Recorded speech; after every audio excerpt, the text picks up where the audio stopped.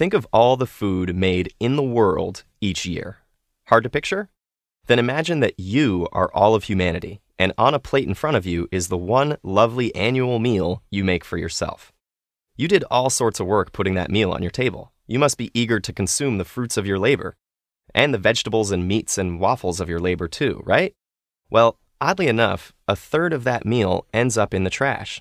A third of the food we eat globally, an estimated 1.3 billion tons, ends up as waste.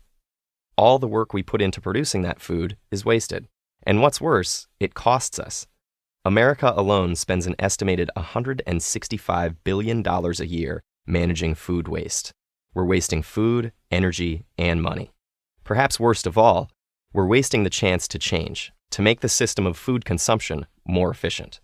If you want to bring on that change, you should know about a humble yet diligent and ever so crucial ally, the worm. Worms convert organic waste and other compostable products into natural fertilizers. Up to 75% of what we put in the waste stream can become food and bedding material for vermicomposting. You can create a worm bin in your own home to see the composting process in action. First off, you need worms, and not your typical earthworms. You need red worms, Eisenia foetida, the species responsible for most vermicomposting in North America.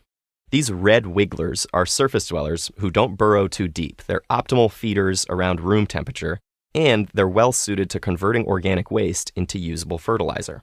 Now, your worms might be vermin, but they need a comfortable space to live and work. Some bedding material, either shredded paper or cardboard, some moisture, and of course, food. Namely, your leftovers, slightly decomposed table scraps. The worms break down food waste and other organic matter into castings, a fancy synonym for worm poop.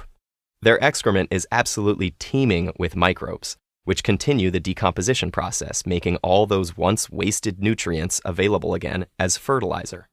The timeline for the whole process varies depending on the quantity of worms, the temperature, and how much waste is added to the bin.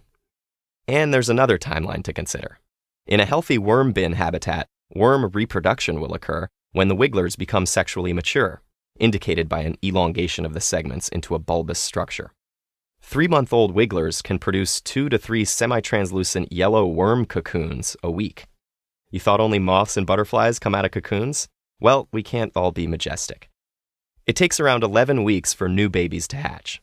When your bin seems to be full of living vermicelli noodles, it's time to share the bounty with your friends and start a vermicompost club. Or keep those worms to yourself and start a business. Vermicomposting isn't confined only to small worm bins.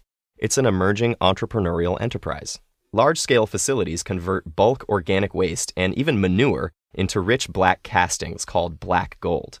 Its value as a soil additive is unparalleled, and it can help plants resist harmful pathogens. The lack of available land in urban environments, coupled with growing interest in smaller-scale farming, means there's a market for vermicomposting.